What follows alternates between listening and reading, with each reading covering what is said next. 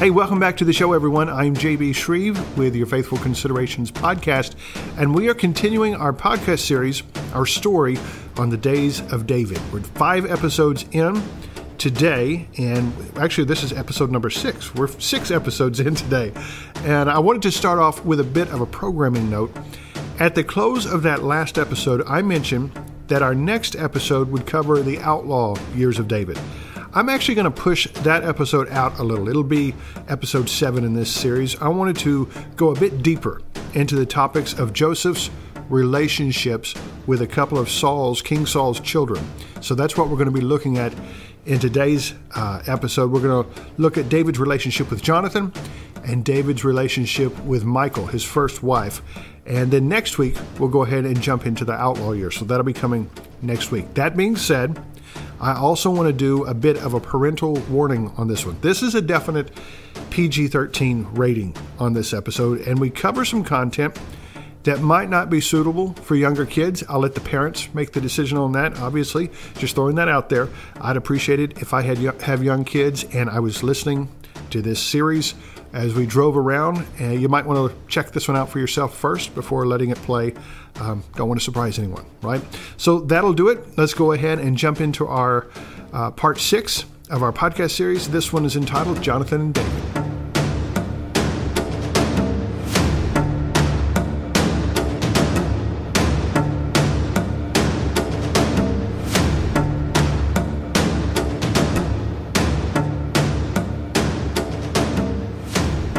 So in our last episode, we looked at David's defeat of Goliath. And it's really kind of difficult to overstate how significant that event was in the story of David. Throughout the remainder of 1 Samuel, the book of 1 Samuel, we read references about how David killed the Philistine, all right? Turns him into a national hero. In the verses immediately after David kills Goliath and the Israelites rout the Philistine army, we learn that songs begin to be sung by the women in different cities across the land of Israel. Saul has killed his thousands, David his 10,000s. No idea what the tune was for the song, but it was peppy enough to catch on like a kind of like a popular folk song back in the day, and it spread across the country. And as good as all of this is for David, and for the story as we know it today, it's going to inevitably unfold into his destiny as king. You know, we know that's coming, but the situation on the ground, and this song is part of the problem, it actually begins to grow tense, begins to grow unstable.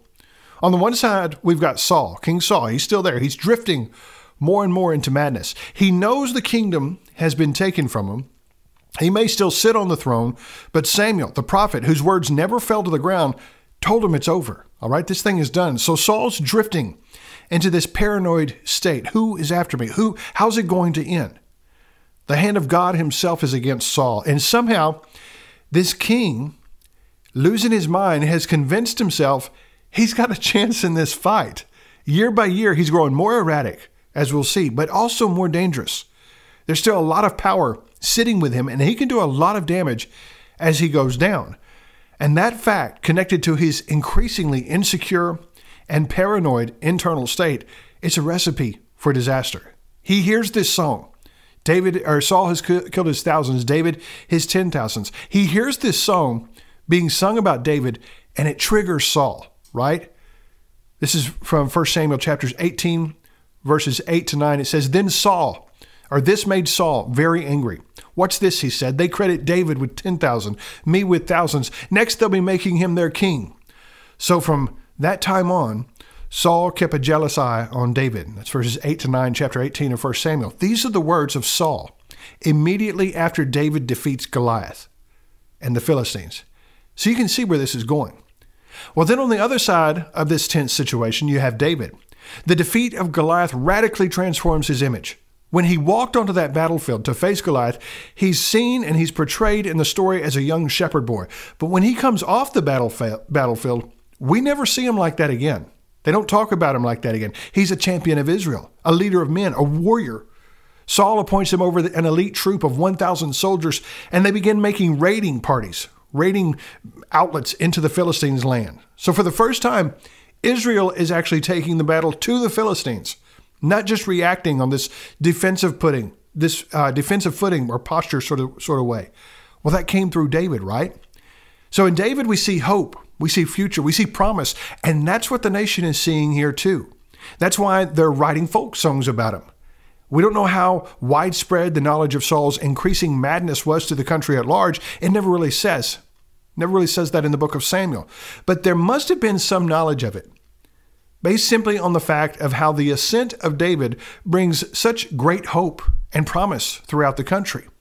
Saul probably didn't know about Samuel anointing David as king. Not yet. He may never have known that had actually happened. But he knew someone was out there.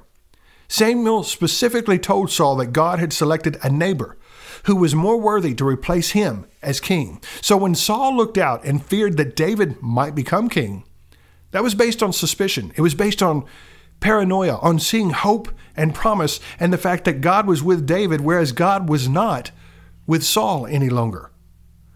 So the erratic behavior of Saul it's sort of concentrated from David or on David from this point onward. King Saul is still going to cause a lot of chaos, a lot of tragedy in the country, and especially within his own family.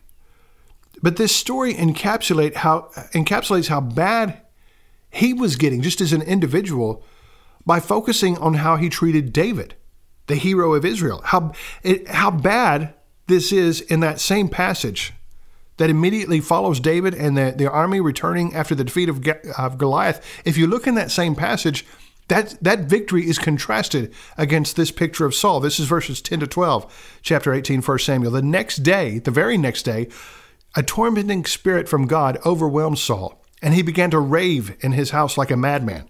David was playing the harp as he did each day, but Saul had a spear in his hand, and he suddenly hurled it at David, intending to pin him to the wall. But David escaped him twice. Saul was then afraid of David, for the Lord was with David and had turned away from Saul. He literally tried to kill David twice. Not sure how that worked. The first time Saul throws the spear at David, he misses him. And when it pegs into the wall behind the young man and he looks up startled, maybe Saul apologized. Maybe he tried to fake it, play it off. Sorry about that. My bad. I have a deaf nerve in my arm and it spasms, something like that, right? David nods, goes back to his music playing, and blammo, here it comes again, a second spear. This divide is starting to get sharp. The whole country is celebrating David as a hero, but Saul, rather than seeing a hero in David, he's seeing a major threat so big that it's worthy of murder. But of course, when reading this passage, even while we know we're tracking this developing schism between Saul and David, we kind of bang on the brakes when we see a certain phrase here, right? Hopefully you did when you read. If you're reading along in the story, when you read that, maybe there was one of those verses there in that passage I just read that sticks out to you. Does that say a tormenting spirit from God overwhelmed Saul? Was God torturing Saul? So we got to dig into that a little more. That's the New Living Translation that I quoted there. It honestly doesn't get better when I look at other translations. The NIV, New International Version, says the next day, an evil spirit from God came forcefully on Saul. The ESV says the next day a harmful spirit from God rushed upon Saul, and he raved within his house while David was playing the lyre as he did day by day. The Holman translation, the next day an evil spirit sent from God took control of Saul. And then the New King James, and it happened on the next day that the distressing spirit from God came upon Saul.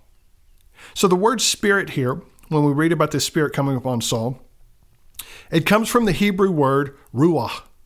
It means wind or breath, mind, and spirit.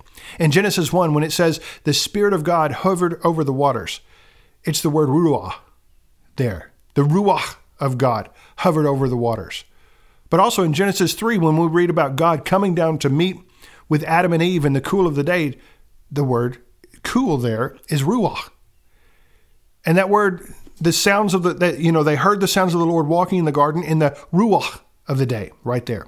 So the point here is not to confuse us about what spirit, but just to shake off that some assumption that we might automatically encode to this verse about Saul.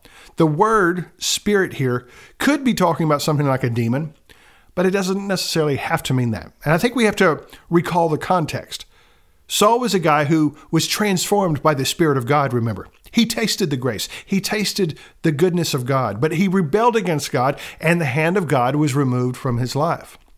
Well, that removal of the hand of God doesn't mean that Saul was just independent to do whatever he wanted now. It means there was a vacuum, a space left in his soul that was meant to be filled with the Spirit of God. It was designed for that. And if God's Spirit is not filling that, then another spirit will.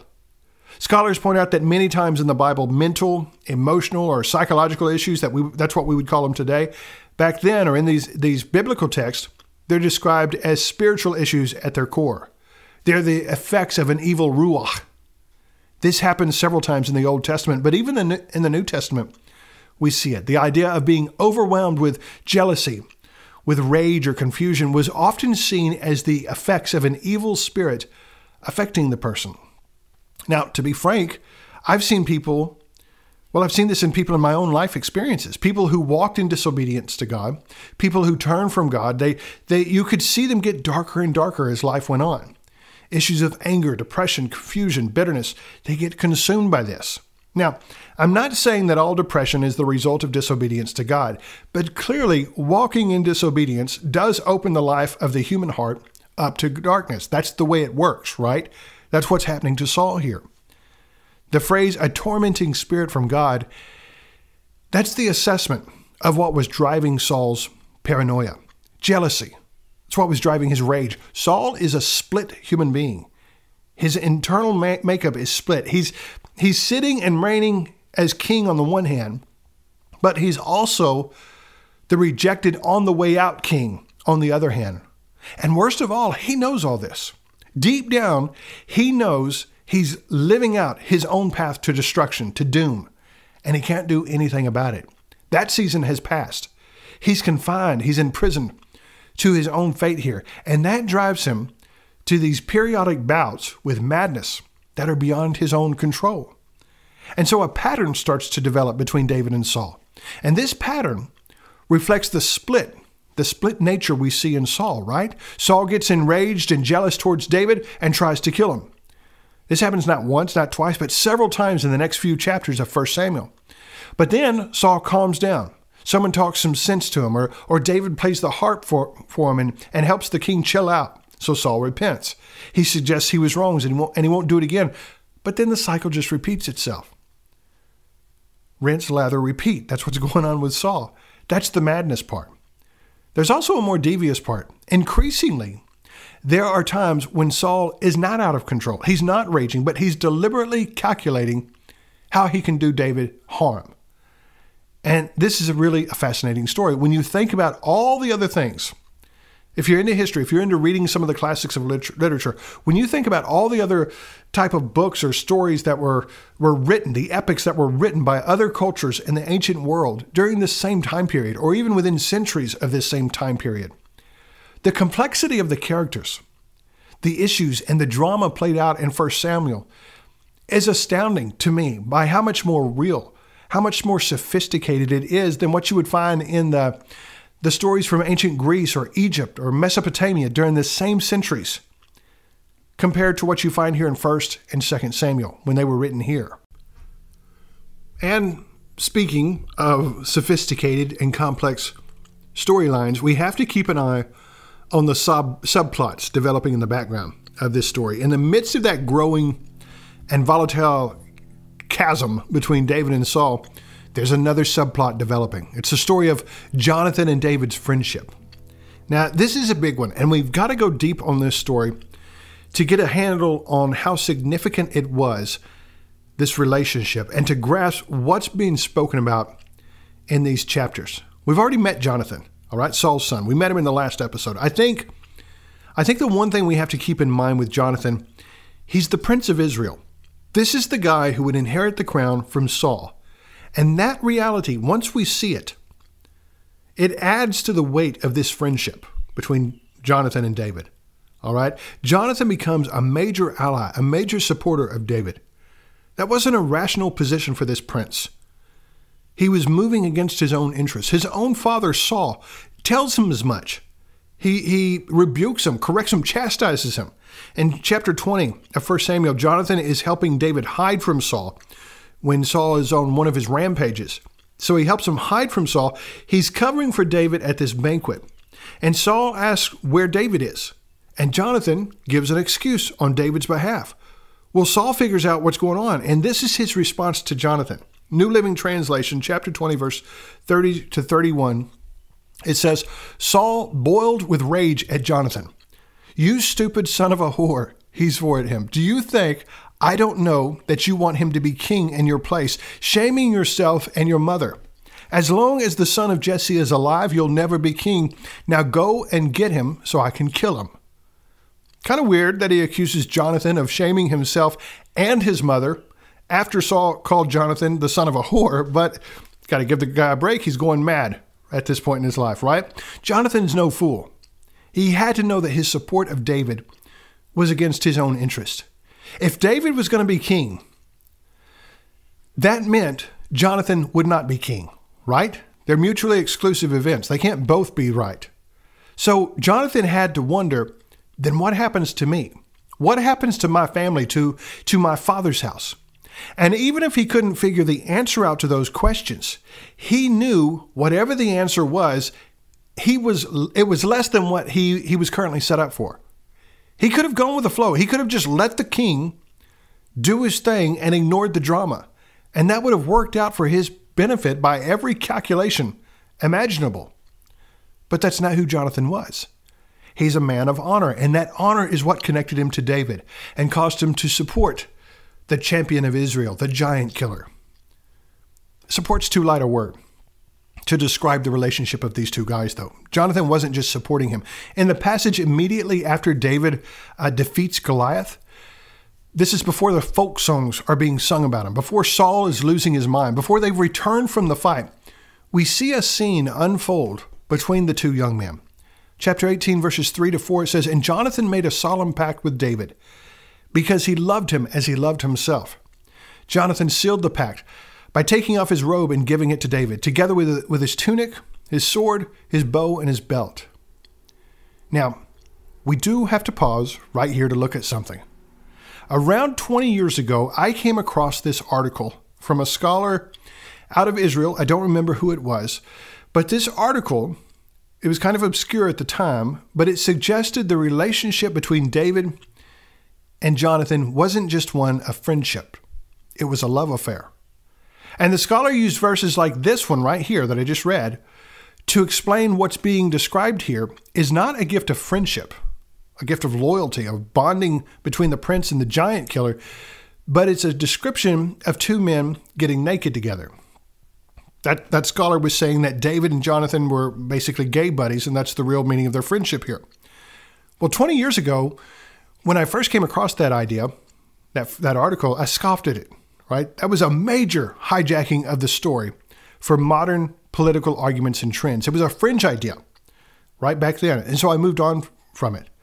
But since that time, and in line with the shifts in our modern popular culture, politics, that fringe theory has quickly moved more mainstream. If you Google search on this, just do a Google search of Jonathan and David's relationship, you'll see it's kind of the dominating view out there now, this perspective. That what was fringe 20 years ago is now mainstream.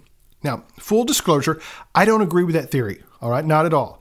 And I'm going to get to that. But in the last 20 years, there have been multiple books, academic and popular, about this theory. I read some of them while preparing for this podcast series. They get pretty graphic, pretty gross. But the point is that the fringe theory of 20 years ago is now pushed really hard in academic and popular culture today. There's even a lot of so-called religious thinkers and influencers who push this idea. So because of that, I want to go through that perspective, and I want to unfold it a bit here and explain why not only do I not agree with it, but I think it takes away from the real story of Jonathan and David's friendship. I'm not getting political. That's not my intent. But because of how dominating this idea in popular culture is today, I do think we have to honestly look at this argument and see if it's true or not. So the theory that Jonathan and David were gay are based on three things in this story, right? These across several chapters. The first is the verses that I just read, right? About Jonathan giving him his tunic, his robe, and stuff like that. By the way, that verse doesn't say that they got naked, all right? There's nothing to believe that, or no reason to believe that they're getting naked in that verse, unless that's what you want to believe there, all right? The second thing after that one comes after Jonathan dies, and David writes a song about Jonathan and David. And within that song, he sings this. This is from 2 Samuel chapter 1, verses 25 to 26. It says, Jonathan lies slain on your high places. I am distressed for you, my brother Jonathan. Very pleasant have you been to me. Your love to me was extraordinary, surpassing the love of women. All right, that's the second. And then the third thing comes in chapter 20 of 1 Samuel, when they realize the break between David and the house of Saul is permanent, and they kiss when they're saying goodbye. The Bible says that they kiss, and the Bible does say that they kissed each other goodbye right there. All right, so like I said, I never thought of all these verses meaning that Jonathan and David were gay until I read an article by someone else who suggested that's what these passages actually meant. And I think that's one of the keys to understanding this argument. To interpret this all as homosexuality, your worldview, the way you see life, has to be really sexualized to start with. To hammer everything as a nail. Well, to someone who's got a really sexualized worldview, whenever they read the Bible, they're going to look for it everywhere, right? Everything's got to be about sex. And that's a real modern worldview. You can thank guys like Sigmund Freud and Alfred Kinsey in the 20th century for bringing that to fruition, bringing that to our reality.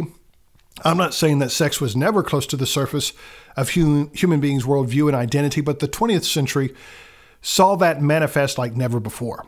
That's another podcast episode and maybe another series that you can find at our sister website, theendofhistory.net, if you're interested. But when you read these passages in 1 Samuel, there's just no reason to shift into a sexualized perspective of what's happening here. When the focus is sex in the story of David's life, it's real obvious. We'll get to this with Bathsheba, right? We'll get to one of David's sons raping his sister. That's all ahead in this story. There's something to look forward to. It's real blatant when it happens. So if this is a sexualized thing being talked about here, why be subtle? A lot of these modern scholars, they're more in line with popular culture than with the Bible. And they push this theory because they like to have it both ways. They like to say that homosexuality was real common in ancient cultures. And so if it wasn't a big deal like it is today, but at the same time, they also say this is subtle in these verses to keep it hidden and let the reader see between the lines. Well, which is it? I can assure you that the ideas of homosexuality being normal and acceptable in ancient cultures might have applied to the Greeks, but it sure didn't apply to the Hebrew people. Every instance where it's mentioned in the Old and New Testament, it's in a negative light. Think of the story of Sodom and Gomorrah. Does that story frame homosexuality as just normal behavior? Definitely not. Neither do the injunctions against homosexual behavior throughout the books of Moses. That idea, again, real popular in popular culture, today's culture, and even in some churches, it's just one false myth to justify another false myth that Jonathan and David were gay. The fact is, David was extremely heterosexual.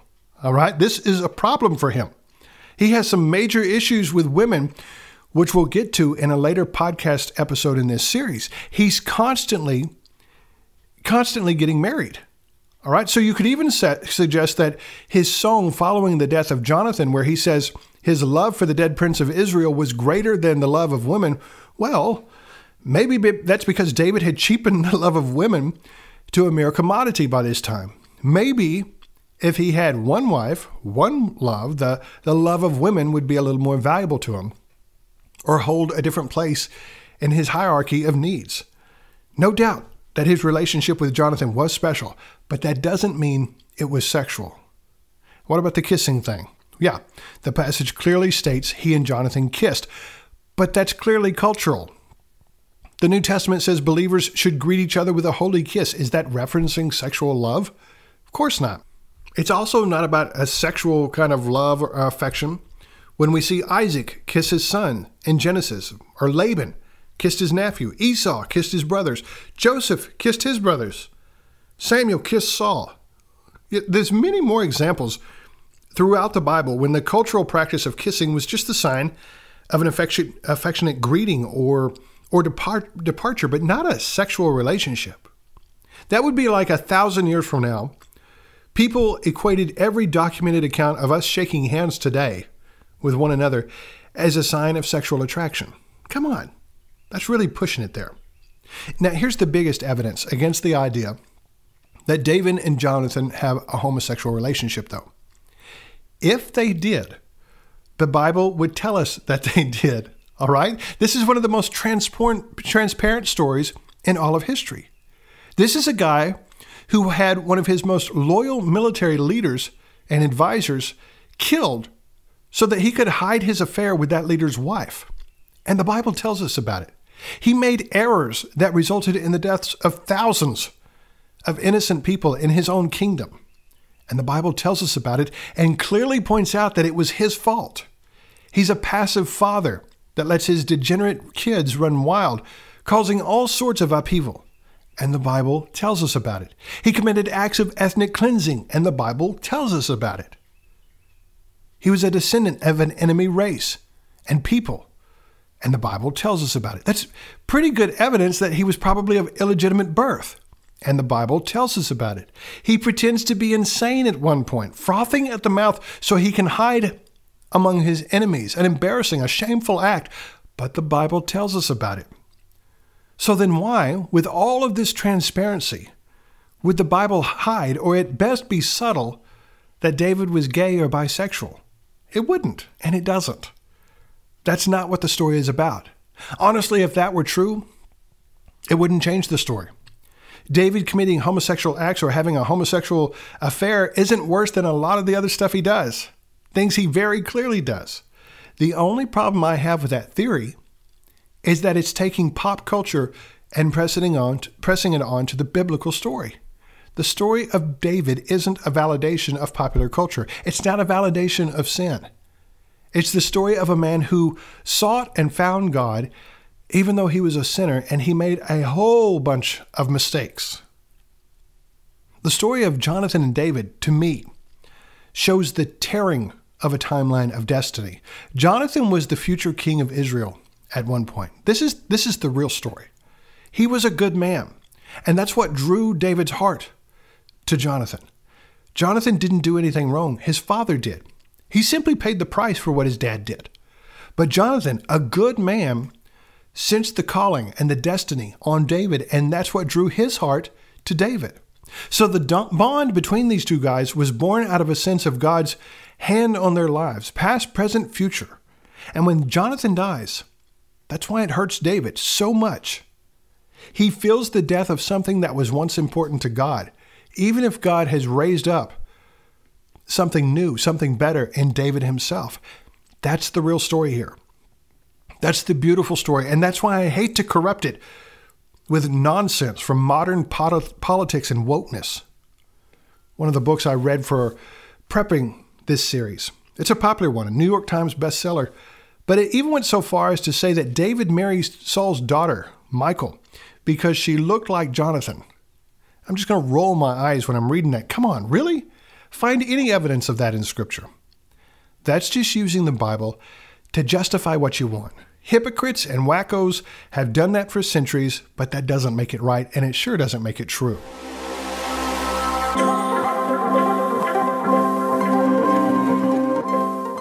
Hey folks, I hope you're enjoying this podcast episode and our look at the life of David, the Days of David podcast series. As always, if you'd like to support the podcast, you can become a Patreon supporter.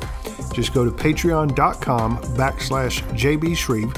For as little as $1 a month, you can help support the podcast. Plus, you'll get access to our archived episodes from both jbshreve.com and theendofhistory.net. So that's archived episodes from past podcast devotionals that we've done, podcast biblical study series that we've done, also historical series on the Middle East, India, all kinds of backgrounders if you want to learn more about what's going on in the world today. Both of those are available to our Patreon supporters at, again, I'm going to say it again, patreon.com/JBShreve. If you forget the link somehow, if you forget that link, patreon.com/JBShreve, you can head to jbshreve.com and click on the Patreon icon at the right side of the page, and it'll take you right there.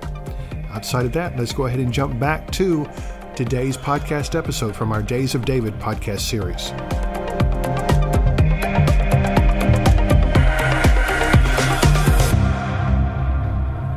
All right, so I mentioned Saul's daughter, Michal, before we took the commercial break. I think her story, I think that's a good place to end today's episode in this series. Several times in describing the collapse of Saul, I mentioned how he unleashed a lot of damage into his own home. And this is the first place where we start to see that reality.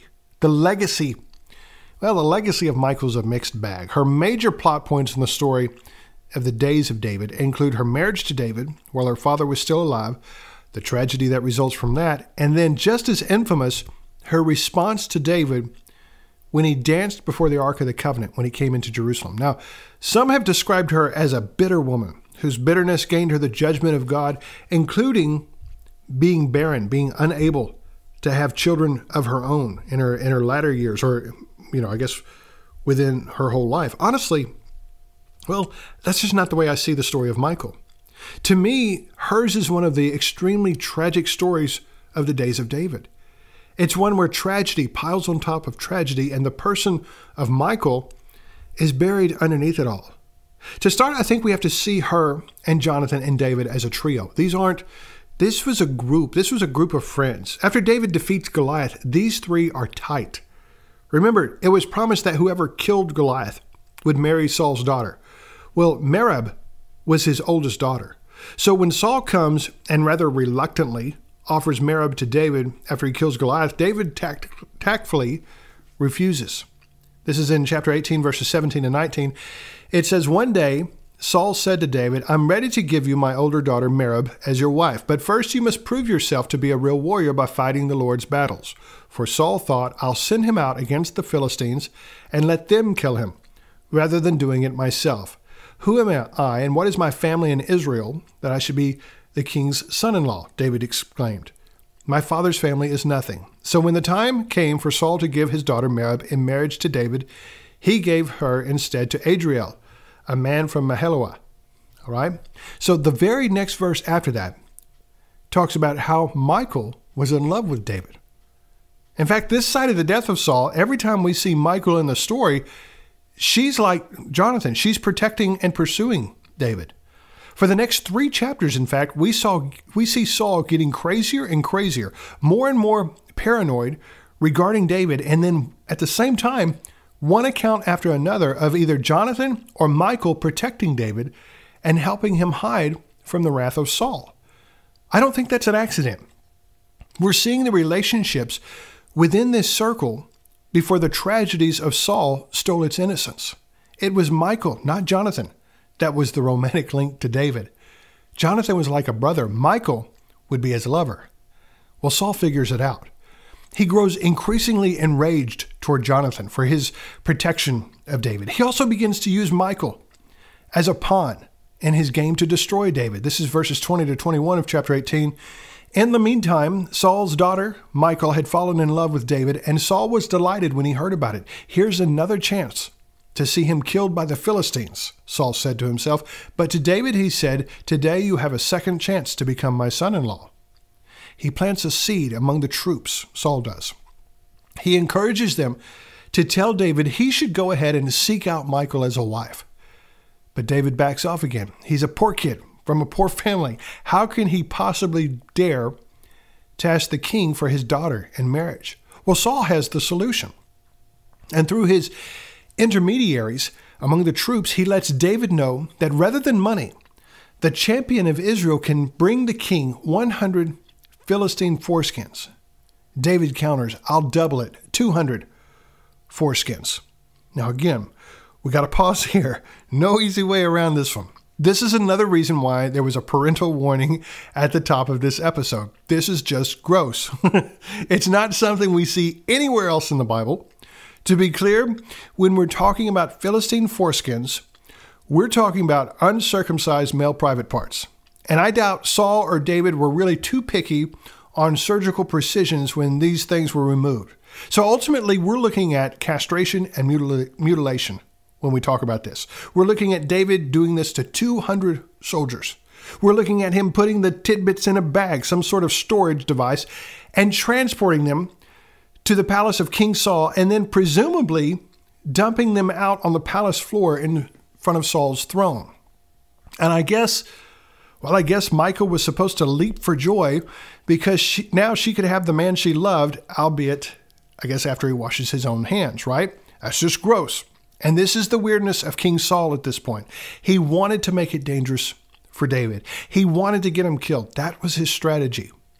There's some archaeological schools of thought that believe the Philistines were really focused on the male phallic symbol. There's been archaeological digs that uncovered Philistine trophies and artifacts that seem to be disordinarily focused on male private parts. All right, so maybe some part of this request seemed justified to David because it was striking at something that would be particularly humiliating to the Philistines. But even if that's true,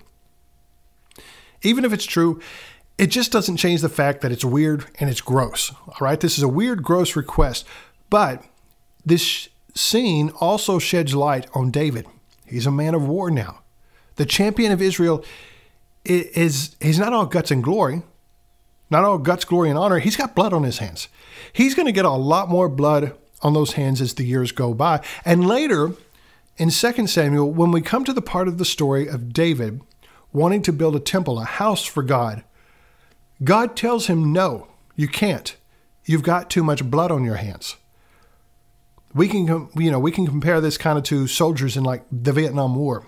There were some who wore, not all, but some soldiers wore necklaces made of the fingers and the ears of the dead they killed. Those are historical facts. Or during the American Indian Wars, when both sides would scalp their enemies. All right, that's all fine. If you want to try to normalize it with that, but it doesn't change the fact this is just a bloody, gross scene. David does it, right? This is a man with blood on his hands. 1 Samuel 18, verses 26 to 30, David was delighted to accept the offer. Before the time limit expired, he and his men went out and killed 200 Philistines. Then David fulfilled the king's requirement by presenting all their foreskins to him. So Saul gave his daughter to Michal to David to be his wife. When Saul realized that the Lord was with David and how much his daughter Michal loved him, Saul became even more afraid of him, and he remained David's enemy for the rest of his life. Every time the commander of the Philistines attacked, David was more successful against them than all the rest of Saul's officers. So David's name became very famous. And the greater David became, the more insecure Saul became, the more volatile, the more erratic. And the next few years show again and again, they show Saul making attempts on David's life. And we find Jonathan protecting David again and again. But Michal's doing it too. The marriage, bringing David into the family, didn't change things. It didn't make it better. Chapter 19 picks up the story of David and Michal again. The war with the Philistines rages on. David has just secured another major victory, and Saul has responded by what else? Trying to kill him again. Well, Jonathan talks Saul down and convinces David that things are going to be okay. Whatever. This time for real, right? Verses 11 to 17, chapter 19, then Saul sent troops to watch David's house. They were told to kill David when he came out the next morning. But Michal, David's wife, warned him, if you don't escape tonight, you'll be dead by morning. So she helped him climb out through a window, and he fled and escaped.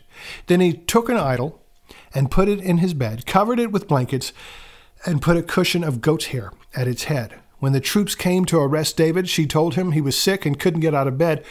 But Saul sent the troops back to get David. He ordered, bring him to me in his bed so I can kill him.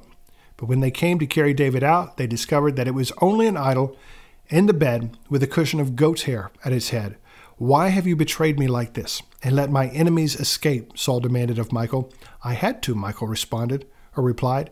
He threatened to kill me if I didn't help him. Now, some commentators that I read when I was prepping for this series, they suggest that Michal, in that passage, that she's being disloyal to David here because she was still loyal to the house of Saul. I don't agree with that assessment. That goes against everything else that's happened in this story between David and his wife. She just saved his life. She's got a dad who's out of control. He's literally spying on her house and seeking to kill her husband. She may have been in love with David, but she realized her dad's going to kill him. so she helps David escape. And when Saul brings her to his throne to answer for what she did, she makes up an excuse. This isn't a story of Michal betraying David. It's a story of Michal caught between her father and the man she loves. She can't win here. David didn't do this to her. David loved her. But Saul's pushed her into this corner, and in that lie, while it's justified, that lie that David made her do this, she isolates herself.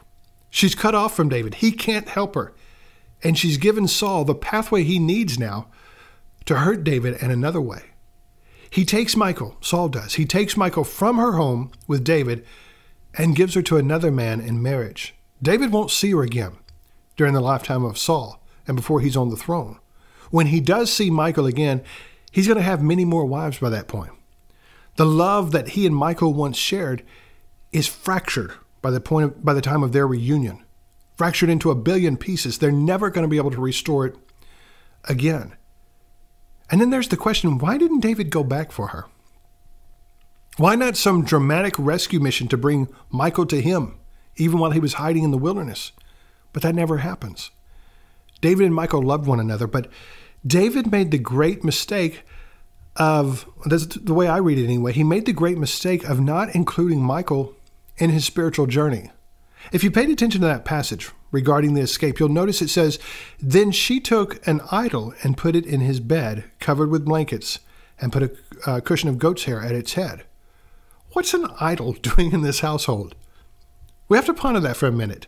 Michal was from the house of Saul, not the house of David, and there was a gap in the spiritual development and devotion that she had experienced. But David, as her husband, was supposed to lead her. That was his job as a husband. The word idol here is from the Hebrew word teraphim. It's found several times in the Old Testament. It doesn't necessarily mean like a false god. It could have been something like a good luck charm or something like that. But it's not something that should have been in the house of the man who is known as being after God's own heart. That's the way God identified him. But it was there. And its presence, the presence of this idol, is just a sign. We don't want to overplay this, but it is a sign that there's a gap between David and Michal. Yes, Saul interfered and created the tragedy that followed. But David missed out on the steps he needed to take, not merely by failing to rid the house of idols and guide Michal to the same devotion to God that he had, but also, in my mind, by failing to go back and get her. That was his job. That was his role. Michal gets kind of lost here. She gets lost in the background for a while. We'll see her again, but not for a long time, many years in the future.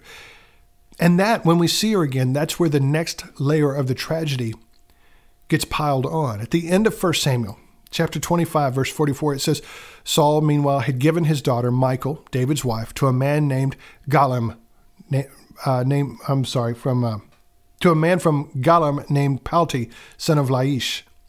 We're not told a lot about this guy Palti, but there's some traditions within ancient Jewish commentaries and writings, and the overall impression is that he was a very weak man, probably very effeminate, maybe even a eunuch. Micah has no children with him. There's no evidence of love between them at all.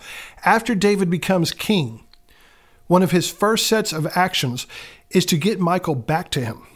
So when we read about that in 2 Samuel, it doesn't read like an act of love, though, or some rescue mission. David brings her back to live with his other wives that he's accumulated by that time. And as she's carried away from the house of Palti, the Bible says he followed along wailing and crying. And some Jewish commentators note that the language used to describe that scene paints Palti as a woman or as a wife. That's the original language, not a husband, but he's crying like a wife, and he follows along like a wife. That's what he acts like.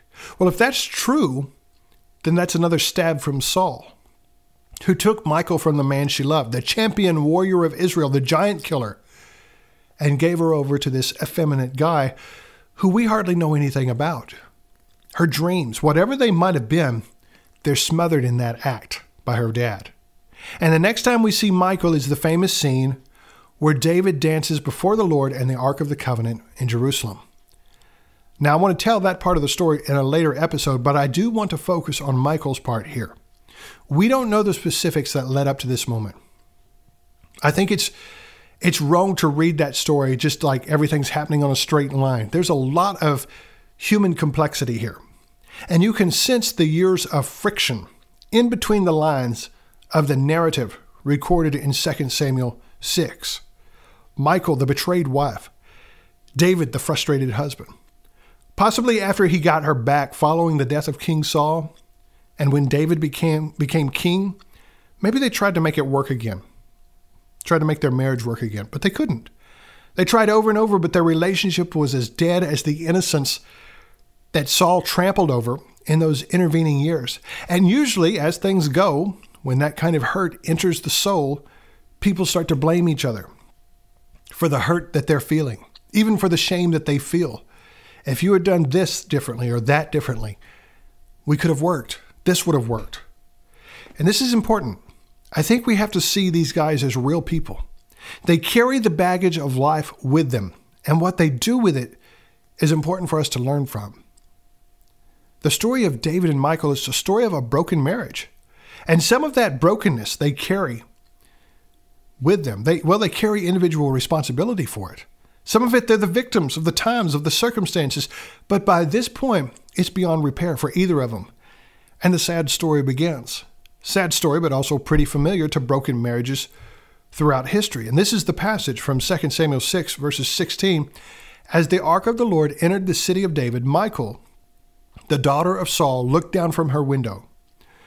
When she saw King David leaping and dancing before the Lord, she was filled with contempt for him. Why contempt? Why was she filled with contempt? I mean, this is more than a single moment here. Her response in that moment was wrong, but it was born out of years of built-up bitterness, years of built-up anger, hurt, frustration.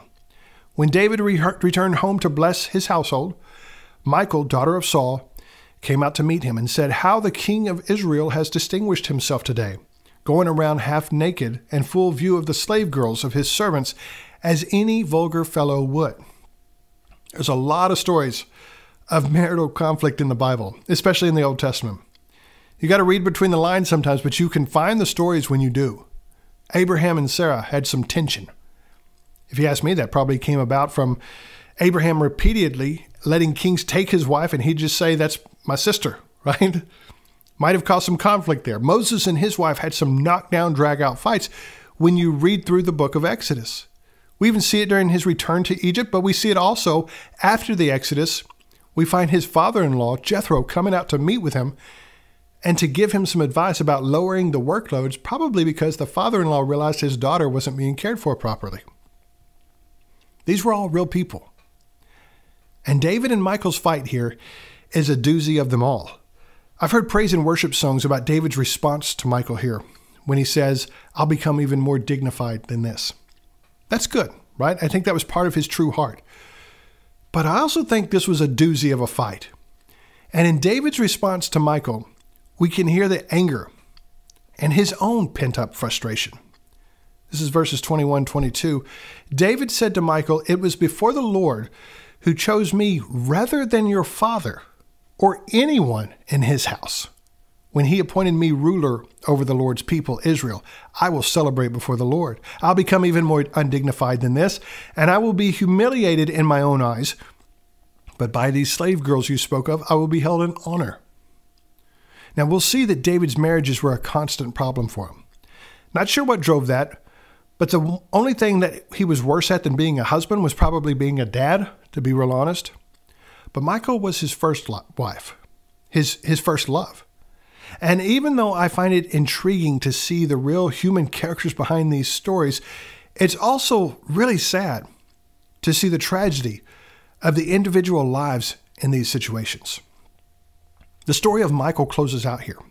We get a last word noting that she never had any children of her own, and it seems a lonely finality to the young girl we first met as part of the trio that included her brother and the young man she loved. The story of hope that began after David slayed Goliath included her. It included Jonathan and their new hero, David. They were young, they were ambitious, they were idealistic. Then the collapse of the house of Saul rampaged through their relationships, through their life. And although Micah disappears from the pages of the Bible, and the pages of history, there's one small, tiny final mention of her that might paint the end of the story in a slightly different light than what we're used to, what we're accustomed to when we hear the story of Michal. Near the end of 2 Samuel, it's just a blurb, barely a footnote, that mentions Michal one last time, and it says she raised the 5 sons of her older sister Merab. Remember, Merab was the oldest daughter of Saul, the one that David was supposed to win from marriage after he killed Goliath. We don't know what happened to her. We know that nearly all the members of Saul's household died in the collapse of his kingdom. They died in a variety of means, but at one point, David actually goes out and looks for survivors, but can't find any. Well, Merab died too, somewhere along the way, but she left survivors, 5 sons. And Michal, the first wife of the king, barren until her dying day, she raised these 5 sons. So I like to think, to hope, for Michal's sake, that the last half of her life was not as lonely as that final fight scene with David suggests it was. Who knows for sure, but there's hope there. And that's the story of David and Jonathan, and the story of David and Michal. And it's the story of David and the children of Saul. In our next episode, next week, we will look at the outlaw years of David. That's coming next week here at jbshreve.com and Faithful Considerations Podcast. Thanks for listening, everyone.